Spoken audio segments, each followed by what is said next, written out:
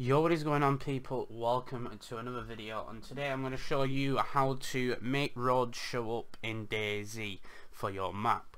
So people have been saying, some people have been like, my roads don't show up, and then after I've suggested this and they've done this, then the roads actually work. Now some people might say, well Matthew, you don't need to do this in Dayz. I'd recommend doing it. Yes, once you've done it they show up, and then yes, you don't have to do it ever again. So the first thing you want to do is you want to go to obviously your map source. So you go to your folder P, and then mine is obviously Lakeside. Once you go in there, go into data and make a new folder called roads if you don't already have one. Now if you followed my tutorials you probably will have this already, or maybe you won't because maybe you decided not to do it. But when you go in there, all that you need is these 4 files. You don't need the roads lib config. I'm going to delete that now, to be honest. I've never used it.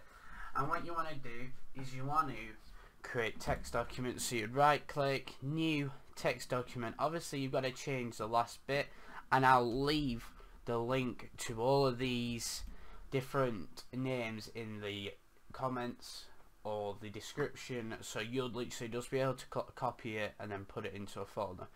So once you've done that, make sure that your Buldozer isn't open, because if it is open it's not going to work as easy. So file, export, shapes. Now first of all you want to do it to a document, but you've got to make sure that destination file is set up.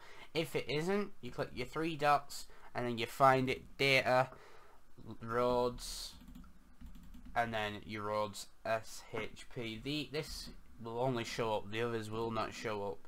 So once you've exported as a document, okay, you go back, file, export, shapes, selection of layers. Once you've done that, it'll come up with whatever you've got, so you just tick it, well, untick it, tick it, okay, then it'll come up with this.